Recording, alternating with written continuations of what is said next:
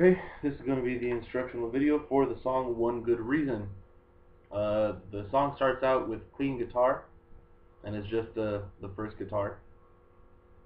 Second guitar doesn't come in until about 8 measures later, or you could be doing auxiliary noise, squeals, and scratches and stuff like that. Anyway, first riff goes like this. Shit.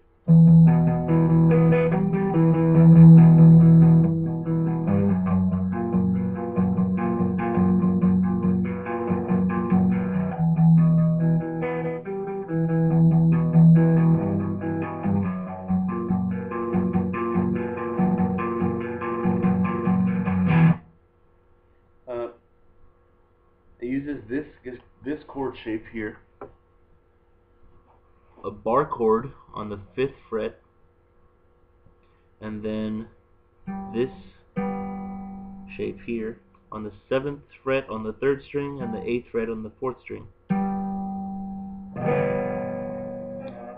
Pay attention to this shape because it gets used throughout the entire song. Anyway, the picking pattern, it goes double notes on every string, 5th fret all the way down to the 4th string, and then 7, 8, 5. 5, you'll already have your bar chord finger there.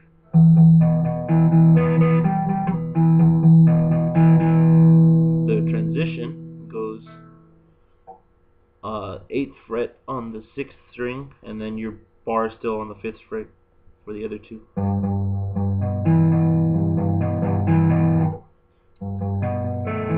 Shit.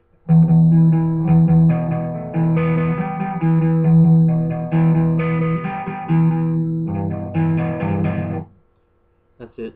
8, 5, 4, 5, 6, 5.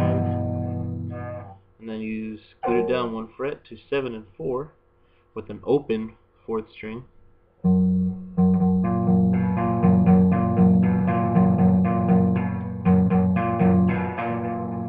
I'm going up this close so you can also see my picking hand, because it's important that you note the pattern in which I'm picking the strings. For this one, it goes 6, 6, 5, 6, 4, 5.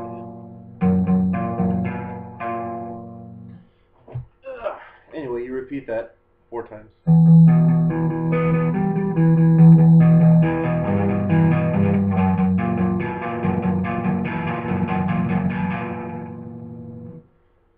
Guitar 2 actually comes in here. After 4 of those, it does this riff.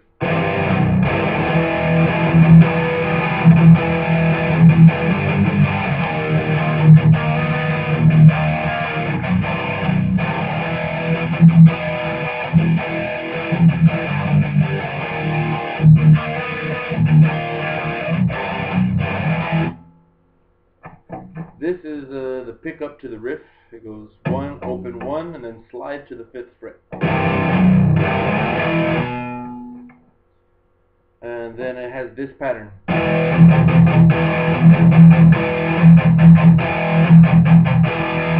With an open note on every 1st and I guess 5th strum.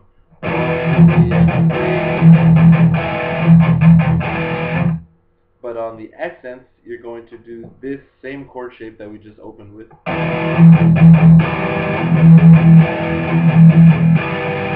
So on the main one, you do just the 5th fret bar chord, and for the accents, you do this one.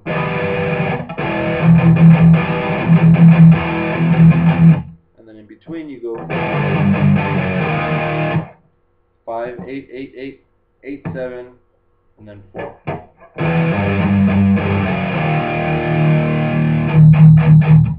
And then when you get to 4, the accent goes like this. It does this little lick. On the 3rd string, the 6th and 7th fret. And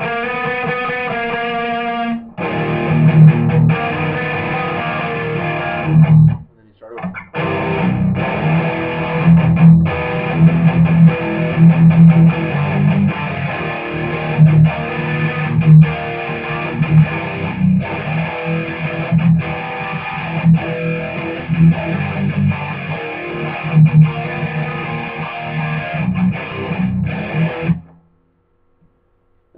into the riff for the first verse, which goes like this.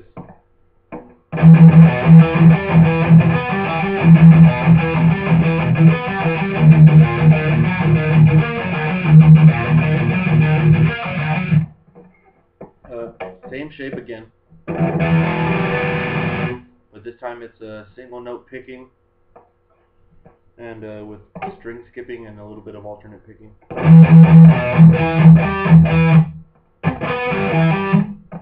Basically, this is the melody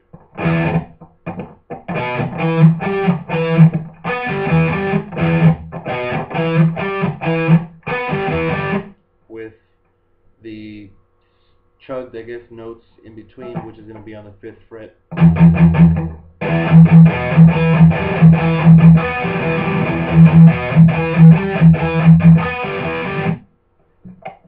And the way that goes is, again, 5th fret. So 5th fret 6th string, 5th fret 5th string, 5th fret 4th string, then 8th fret 4th string, back to the 5th fret, and then the last little lick goes 7, 8, 5, 8.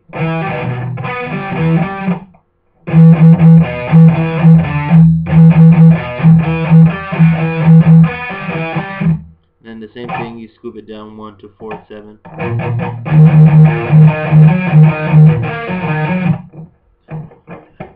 So the same thing twice.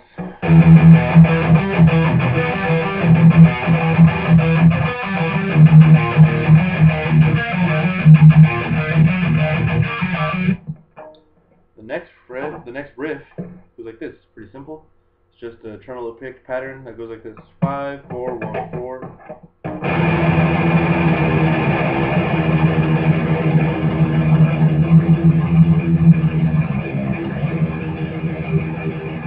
Repeat that 4 times. Then it's a little snare drum interlude, and then it picks up the tempo a little bit and goes into this riff.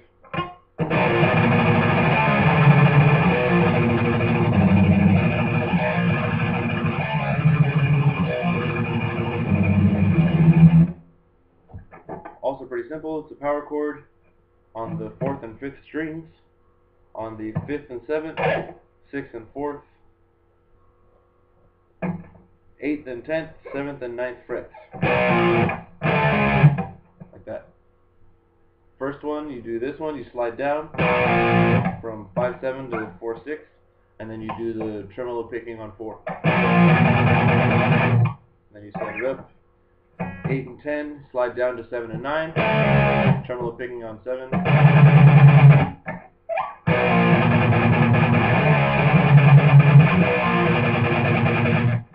Then tremolo pick on the 8th fret on the 6th string and the 4th fret on the 5th string. That's the end of the first part of the riff.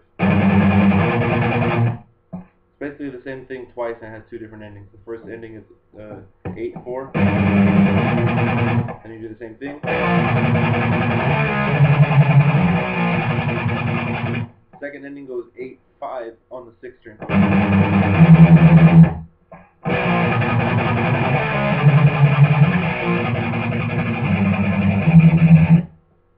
So all together.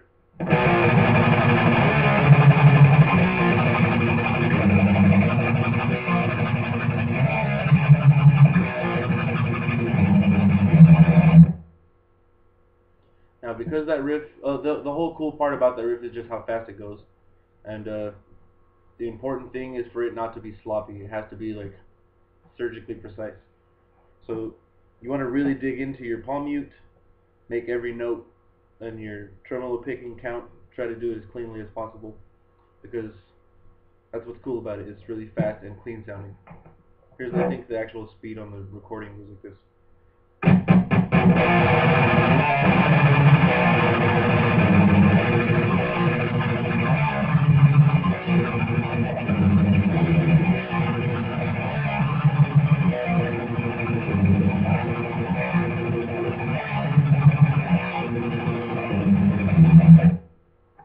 I know that's a terrible example of being precise, but whatever. Sorry. Next riff, this pattern. on the 6th string, 2, 5, 4, 1, 2, and then it's all tremolo picks with an accent on every time you hit the 2nd fret.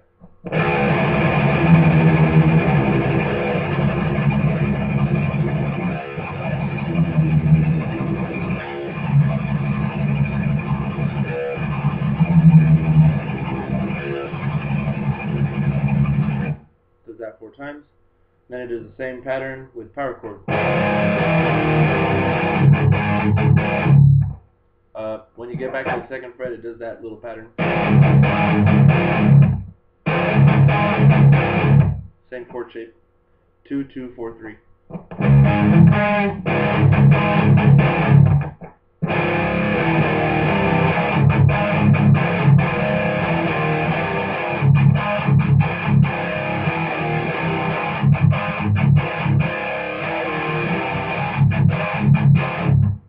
Then we do what we call the slam part. It's the same pattern, just a little bit more heavy chugging. Do that. After that, it does a key change and it slides down to the 1st fret. Guitar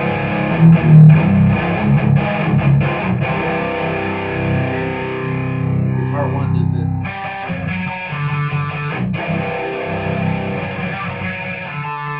But really, the rhythm guitar is just doing this.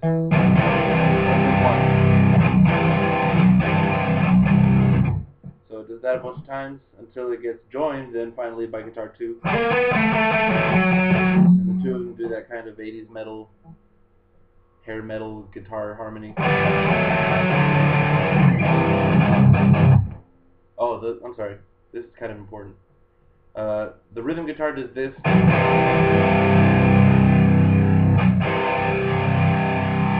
then on the 4th one, that pattern, dun da da da da da, because that's what the drummer does, and then that's when the 2 guitars do their little thing. Anyway, for the rest of it, you do the same pattern with this lick: 3 on the 3rd string, 2 on the 3rd string, and then 3 on the 4th string.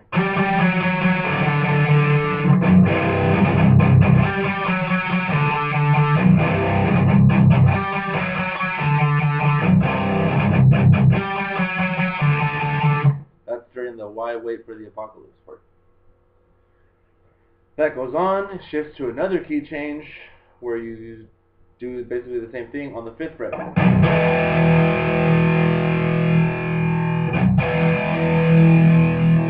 That's while guitar 1 does this little thing.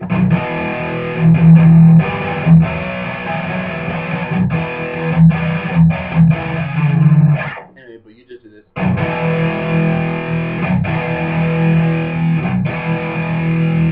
Finally, it goes into the solo, and this is the backing riff for the solo.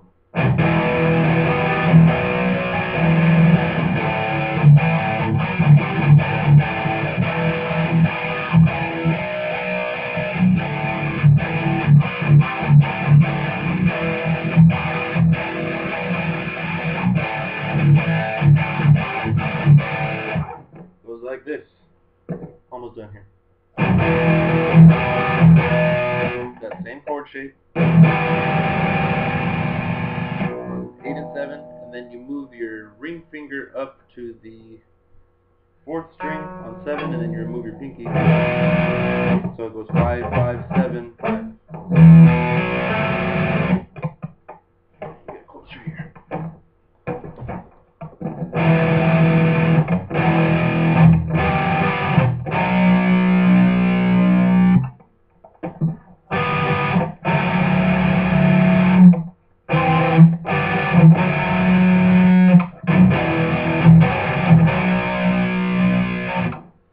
Then it moves over to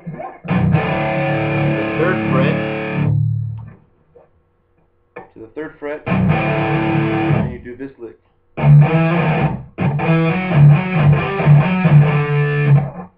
It goes 5, 7 on the 4th string, 7, 8, 7, 3. Of course, with the bar chord and then the chug note in between. That's a pretty good stretch there between 3 and 8. And if you can't hit the 8 there, you can also do it on the 3rd fret on the 3rd string.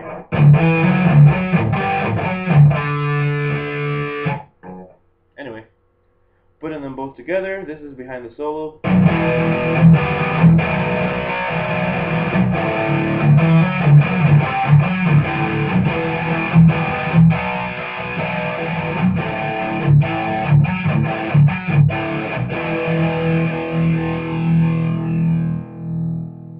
And then there it fades out. Guitar 1 does the little clean guitar thing again.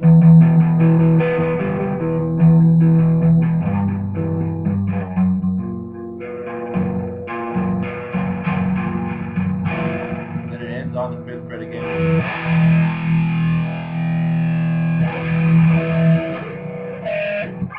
And that's it.